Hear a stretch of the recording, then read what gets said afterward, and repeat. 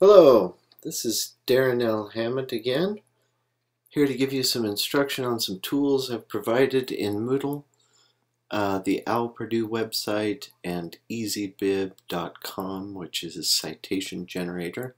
So I will take you there. These tools will be extremely useful to you now as we do the synthesis paper and as we do the research paper. This is the Purdue Online Writing Lab, or the OWL at Purdue, and they've got lots of useful things here, things for pre-writing, researching grammar and mechanics, all sorts of things, but what we're concerned about today is MLA citation, and you need to click on the 2009 formatting over here on the right, which will pull up a page that gives general instructions. And if MLA is confusing at all for you, it'd be most helpful to read through this introductory material, and it tells you a bit about MLA style and why it does the things that it does. Over here you can navigate through the menu, and what I'm going to do with you is take you down to the type of work that we want to cite, and you've got to hunt through there to find the right one, but here is the one that we need, books.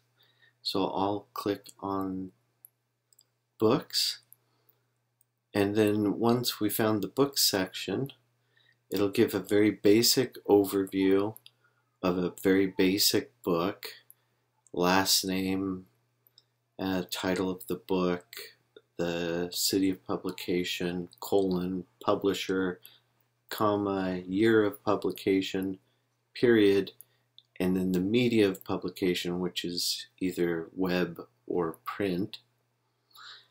But we need a more specific one. That's the basic overview.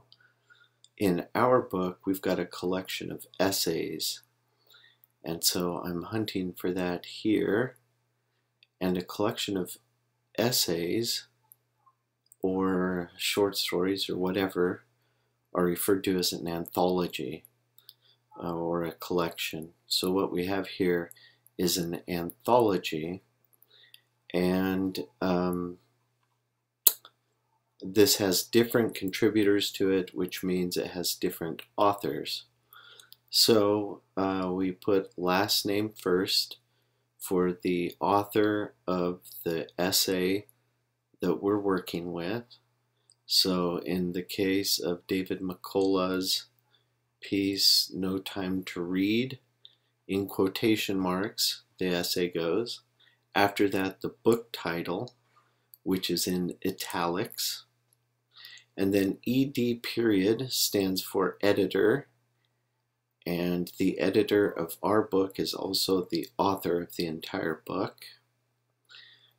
City of publication, colon, publisher, comma, year, comma, page range of the entire essay, so like 307 through 309, and then the medium of publication, which in our case will be print. Notice those examples down below. They might be helpful in seeing what.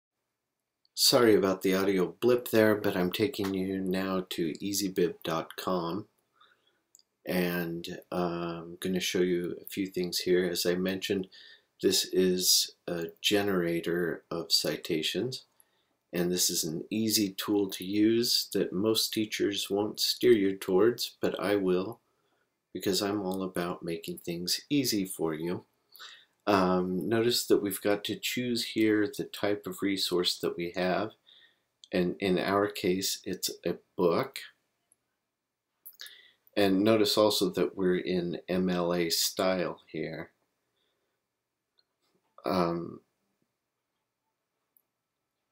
Now I just clicked on manual entry, and you'll need to do manual entry for this to work. It will not work if you do the search author or search publication. I actually selected the wrong button for an electronic book, so let me figure out how to get back to where I was. I think actually we just need to go back and click on book up here at the top, and we can get there. And don't worry about what it says up there. Notice that it says in print now.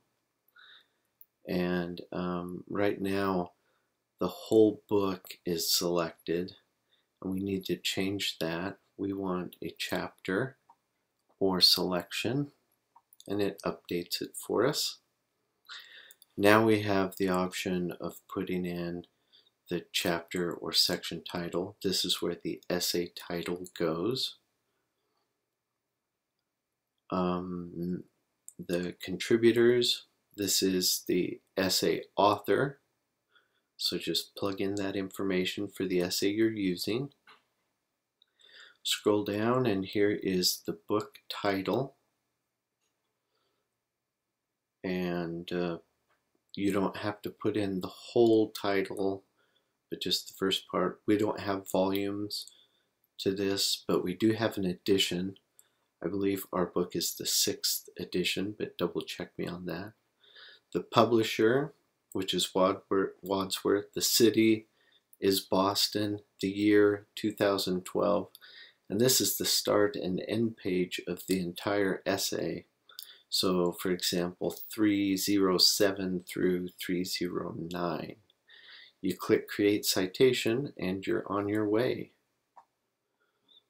It's as easy as that, and it will save you a ton of time, but you do have to know how to check it and make sure that it's correct.